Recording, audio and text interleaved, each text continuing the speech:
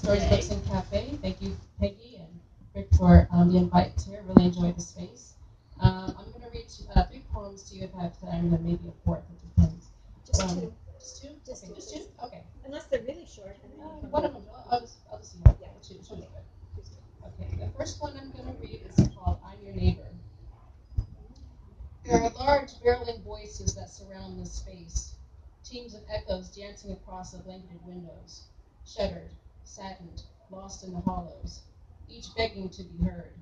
A sketchy cough, a dog crying desperately, lovers making union under the cold rain. This is my home, where I reside. I must believe each one of us has a tree garden, our path along the wooden forest. In between the cave screen. You see me huddled at night. I see you screaming out in your phone. Pigeons make it their home. Hayward nearer, where this is where we grow, where we meet in between umbrellas and climbing elevators. Who knows what will come aboard? Dreams have shattered here.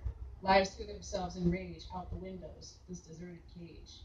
Dream on, fellow neighbors. Laugh as though we still have life.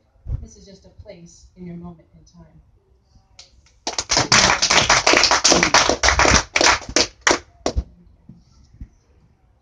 And next one I'm going to write is Love Garden. I just wrote it today, actually. Who doesn't love a love poem? I mean, when you're inspired, especially a brand new one. Yeah, it's still fresh. It's still fresh. So it's called Love Garden. I planted love drops on your head, perfumed with elegance and timed with music in our hearts. I'm motioning the quotes to gaze at you and listen into a world. The wild cherries grow in the woods. I'm drinking the glistening wine while you carry on your shoulders. I'm doing this to show you my love, the reason you make me smile, the grandeur of our strong tide, wafting away at the ocean breeze as you take my hand and love me once again.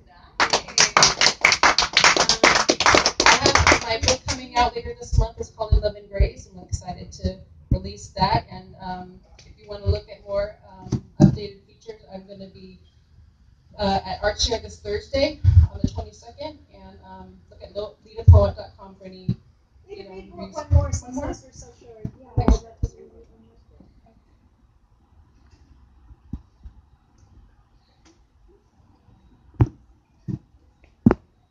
Okay, I write this one. Why do I write? I write because my thoughts tangle themselves in my heart, string over long wires of dreams. I write because I sit close to the hum of the earth's clock, the cave of a man's heart. I write to explore my freedom. I let on the cries of my sorrows, my yesterdays, the road to my tomorrow, and I love to connect with others. I write because I tend to get carried away when the moon train speeds across the mystic highway. I'm forever searching my purpose, my reason, my goals. I ask the questions I always wanted to know.